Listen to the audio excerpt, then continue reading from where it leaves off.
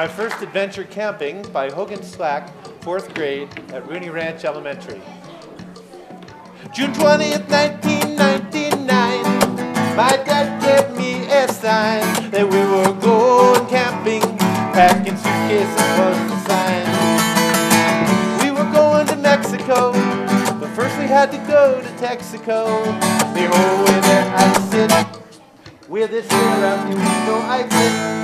We finally got to Mexico, a long ways after Texaco, and we found the campsite, but it was late at night. At 3 in the morning, we were awakened by a band. I hate that.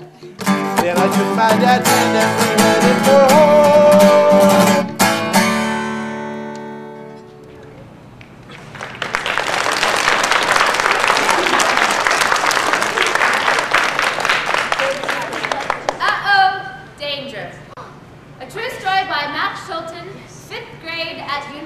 Elementary.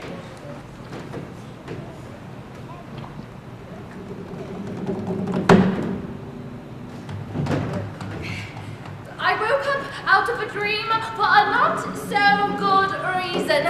I crossed my legs and started to sway back and forth. I had to go to the bathroom. I was camping with my family in Africa. I looked out of my tent. My mind was filled with ideas of our next day in Botswana. All those ideas were erased when I heard a yell. Hey! It was my dad. He had yelled because there was something outside my tent. What is it? I asked. Just a hyena? Well, I didn't like the idea of a giant hyena outside my tent. My canvas tent, I might add. I also didn't like the fact that I wouldn't be going to the bathroom for a long time. Then, once again, something happened. It sounded like nylon. And it was. I wouldn't be going to the bathroom for a long, long time. And it wasn't just because there was a hyena outside, but because the bathroom tent had just fallen over, and so there was no bathroom. Then,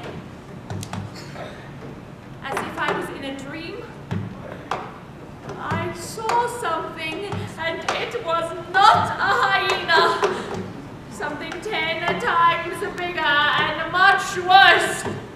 A lion! His head turned and stared me in the eye. Daddy! He wasn't listening. The butterflies in my stomach started flapping their wings hard. Then, slowly, the lion's eyes crept away from mine. Someone picked up a burning log and sent it soaring to the sky, and it hit the lion smack in the ribs. Oh, my heart was beating as fast as a cheetah can run. Then, a gust of wind came. The lantern underneath the lion dimmed, and when it came back on, the lion was gone. I fell asleep, forgetting about the bathroom.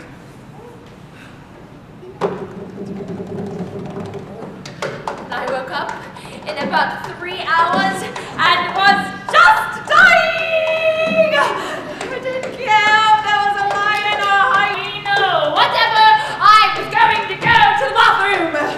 In a frantic scurry, I ran outside. And I noticed they had fixed the bathroom tent. I jumped in.